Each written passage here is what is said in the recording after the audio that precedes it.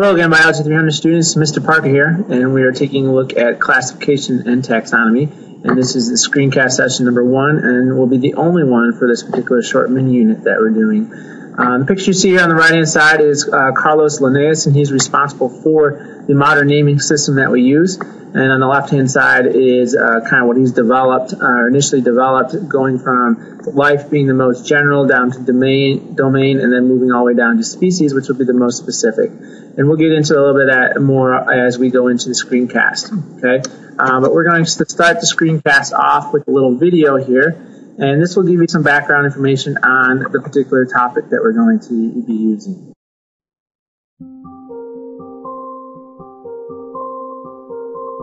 Early in the 18th century, scientists were just coming to grips with the idea that a species could become extinct, it could disappear.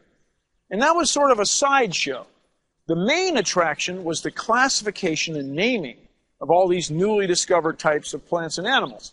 Now, back then, they didn't really have a good system for the classification and naming of living things, so a scientist might find a new type of living thing and then just name it whatever he wished, making up some unwieldy Latin word. A botanist named Carl Linnaeus straightened things out a bit when he came up with his system for classifying every living thing. Scientists at the time thought it was genius. Linnaeus himself called it the greatest achievement in science. Well, we still use a lot of the Linnaean traditions today, including naming things by their genus and species, the binomial system. You and I are still called Homo sapiens, for example. Now, the Linnaean system was based on the sex organs of plants. So one of his contemporaries, a guy named Johann Siegesbeck, thought this was immoral and offensive. So Linnaeus named a particular plant Siegesbeckia because it was a stinky weed. Today, the science of classifying species has expanded beyond the Linnaean system. With information from DNA sequencing and analysis of molecular data, scientists have a new understanding of relationships among species. As a result, modern classification systems advocate categorizing species based on how they evolve, how they fit in the tree of life, a concept that Linnaeus never considered because the theory of evolution by natural selection had yet to be developed.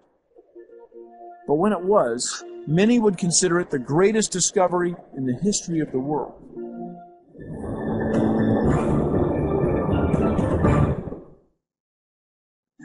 Okay, well, welcome back. Hopefully that has given you some background on the naming system that we use.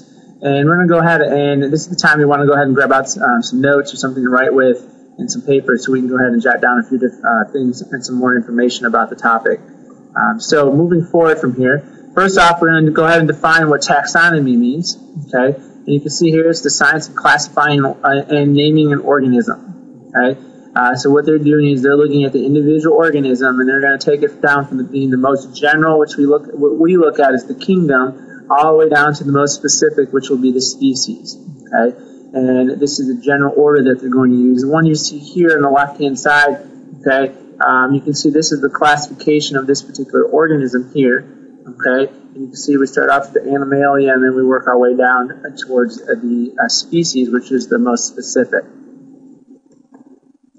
So this naming system, again, as I had mentioned earlier, was developed by a guy named Carlos Linnaeus, and this is back in the 18th century. He was a Swedish botanist. Remember we talked about this before, but a botanist is someone that studies plants. He developed this system for naming organisms, and it's called the Binomial Nomenclature. Okay, so it's a two-word. Okay, again, bi meaning two, nominal for name, and nomenclature for the naming system that we're using. So it's, we're going to always be using two words basically when we name every particular organism. Okay, so he's the one who's developed the modern one. Now from his initial development of this, they've taken it to a little bit further extent, as in looking at not just what the organism looks like, but looking into its DNA, looking into the evolutionary patterns that it's developed, to help classify these particular organisms. So to go ahead and the proper way to writing these and naming these, okay, for binomial nomenclature, It's always written in italics. Okay, so if you're typing it, you're going to italicize it. The first word is capitalized. The second word is always lowercase. So, for instance, when we're going through this naming system, again, the genus and the species were the very two lowest end or the most specific on the classification system. So your genus is always capitalized, and your species is always written with a lowercase.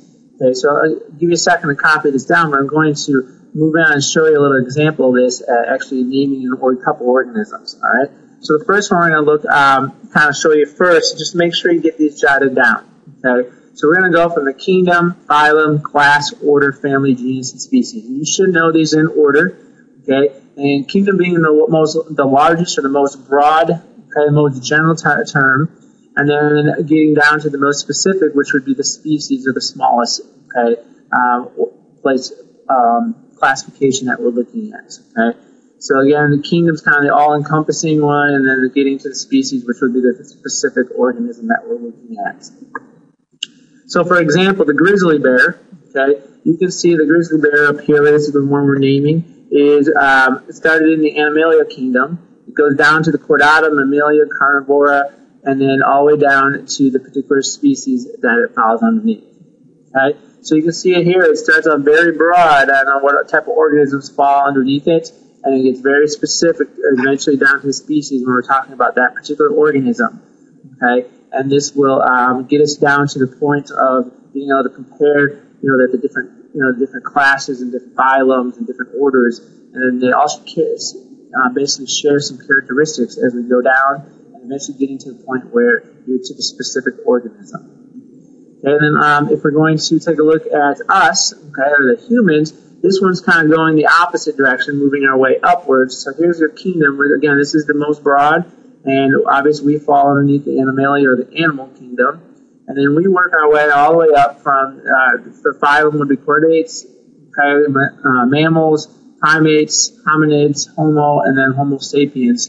So our naming us as humans, okay, that's the common name, but the scientific name would be Homo sapiens.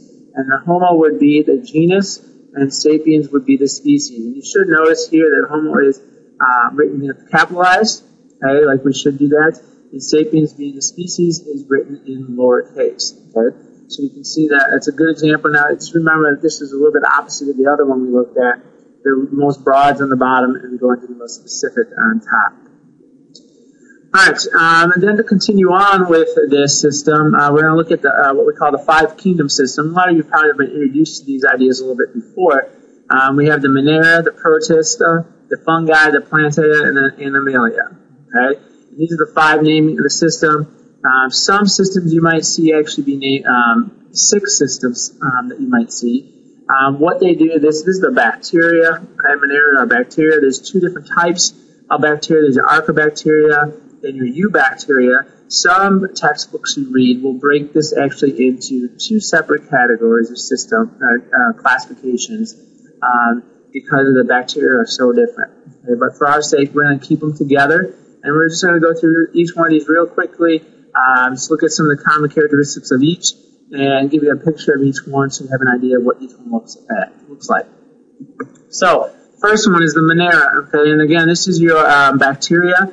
These are, there's two different types. There's your Archaebacteria and your Eubacteria. And again, as I mentioned before, that some of the books will break this into its own separate kingdoms. So sometimes they have the Eubacteria and the Archaebacteria as two separate kingdoms.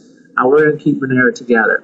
Okay, so there's some basic categories about our characteristics. You have the unicellular bacteria. They're prokaryotic. And if you remember, prokaryotic means they do not have a defined nucleus. And unicellular meaning a single-celled organism. Okay? These particular organisms could be mobile, they could be moving.